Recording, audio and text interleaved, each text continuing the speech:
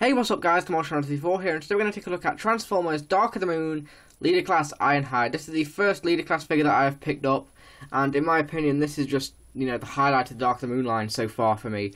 I did do a review of this guy earlier, a couple of days ago actually, but, I decided to delete that old review because if you actually saw it, it was pretty terrible.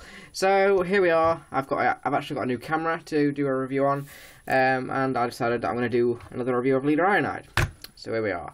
Anyway, Ironhide is a very, very nice looking truck. Very nice and solid. I don't know why, but mine just doesn't like to tab in there properly, but not really too much of a problem. I just adore this vehicle mode. I think it is just absolutely fantastic. Yeah, it does have some fairly decent looking paint apps.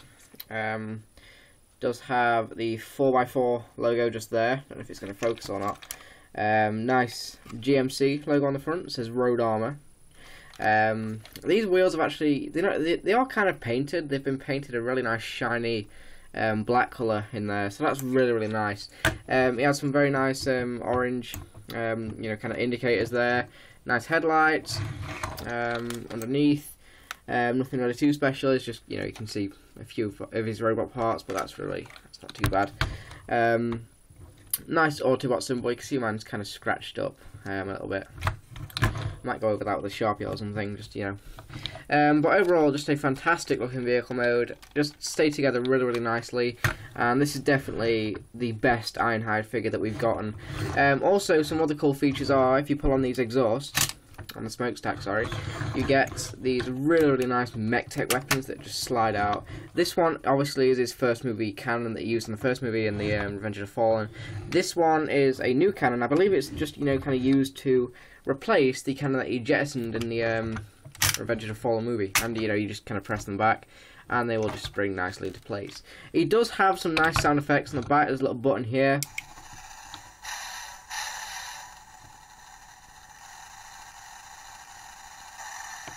So you can kind of hear some idling truck noises, which is kind of cool. That is all the sound effects he gets in the vehicle mode. I would have liked it if, when you kind of slide these out, he has a gun sound effect, but he doesn't. But that is nothing to worry about, really. Rolls fantastically, and is overall just a fantastic looking leader class figure. Okay, so before we get into the transformation, I just want to apologise, ahead of time, because this figure is kind of big, so if I don't get it all on screen whilst transforming it, you know why. It's kind of a big, it's a large figure, and I don't usually review large figures. So, yeah, let's get him transformed. And the transformation is fairly simple for a leader class figure, and I love it. I've had this guy since about Saturday. Today's Wednesday, and I haven't stopped playing with it. I just think it is just such a nice figure. Yeah, and then we're going to transform him now. I'm going to grab this back section, I'm going to fold it out, like so, fold down these feet, just like so. Then we're going to extend, split the legs, sorry, rotate them around there, and then come around the front, like so. And there are his legs. That's fairly simple to get to. Then what we're going to do is we are going to come up here and try and get a hold of this piece. Lift that up, get it out of the way. Then what we're going to do, I'm going to take this piece, grab that, extend it up. Then I'm going to unpeg these side panels, flip them underneath, unpeg the side panels and flip that panel underneath, like so. Then what we're going to do is we're going to come under here and just grab that piece, and that will unpeg, and that will just unpeg his arm, and you can rotate it out. Do the same on the other side, unpeg the arm, rotate it out, like so. And then for the arms, I'm going to rotate, so the screw's facing backwards, obviously. And then I'm going to rotate the arm around that way, and then we're going to rotate it like that. Just so the screws aren't showing. This is how I transform it. And then we're going to take this panel, just going to peg it in. Just peg in just there. You just kind of have some arm kibble, but that's really nothing too major. Just same again, rotate it so the screws aren't showing. I'm going to rotate, like so. Rotate that way, like that. Then just peg the arm kibble in. And there are his arms. That's simple enough to get to. We're going to flip this panel up. Just get these out of the way, like that. And you know, there we're almost done. We'll just kind of get him stood up for a second. Okay, now what we're going to do is we're going to grab these sections here, we're going to unpeg them like that. Just kind of get the arms out of the way. Shouldn't have done that first probably. Then we're just going to grab, you know, this section. They will tab into those pieces on the chest. Then we're going to fold the wheel under.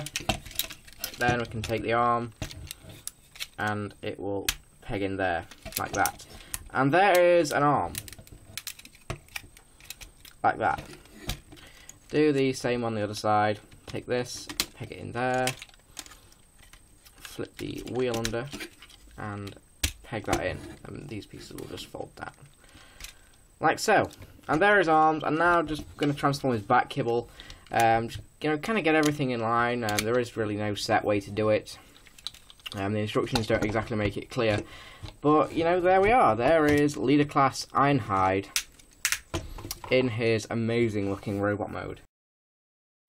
Now, when I first got this figure out of the packaging and, you know, just transformed, I was just blown away by how fun this figure is. It is just fantastic. It is the most fun that I have had with a live action movie figure in a long time. You know, the paint apps look brilliant. I'm not too sure how I feel about this blue, though, that they always use on Ironhide legs. But, you know, the paint apps are brilliant. It's got some nice gold around here. Some nice kind of metallic, kind of a greenish blue. Not too sure what it is. It has some nice silver paint apps dotted around everywhere. It's got some black on, you know, mainly black. Just very cool looking, and the head has been painted exceptionally nicely. I just want to get a quick close-up on the head. Sorry if the camera's kind of shaking a little bit. But he does have some nice gold paint apps on the head, and also he's got a little lever back here. Press that to reveal some sound effects. And he slides his mask down. Yeah, so that is kind of neat. Is a nice feature to have, and he's also got some very nice action features. You kind of pull down on this. And he's got an awesome looking cannon that comes out of his chest there. So that is definitely very cool. He's also got another lever to activate it. Push that down. So he has got two you know, ways of activating it. So that's pretty cool. And you can also press that. And also bring his mask down and do the same sound effects as I showed earlier. And he'll say his name. So that's fairly cool. He also has the weapons that we use in vehicle mode. You can access them in robot mode. You know, basically do exactly the same thing. You pull on the smokestacks, and he has got the, you know, amazing looking weapons. You know, in my opinion, this one is a little bit too puny. I wish they'd made it a little bit bigger, but you know, he does have a lot more weapons than that. What's kind of cool is you can open this up, and he's got a combat knife, which is very nicely detailed actually. Very nice silver. And some gold, and it does fit nicely into his hand. So that's kind of neat. You can kind of do some kind of assassinations or stealth kills or whatever. I believe some Marines use them, those sort of knives. Also on this other one, he does have kind of a rocket launcher. It does fire a missile, but I'm not going to get it out because it is a bitch to get back in. And it doesn't really go into his hand very well actually. So that one kind of sucks. But it is nice that they did it. You know, it's nice they bothered to include it. Yeah, just put that back in. Just for a quick size comparison, here he is next to Reveal the Shield Lugnut. He's the only figure that I've got on hand at the moment. So you can see that obviously Ironhide is way bigger. He's a leader class, Lugnut's a Voyager.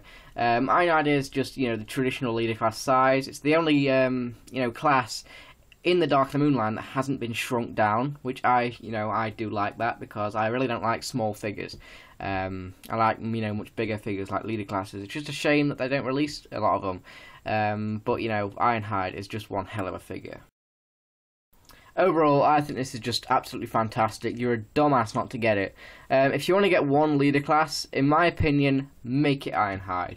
Ironhide is just a wonderful figure. You'll get hours of enjoyment out of him. He is just a very well designed looking figure. Yeah, anyway, that was my review. Hope you enjoyed it, and I will see you guys later.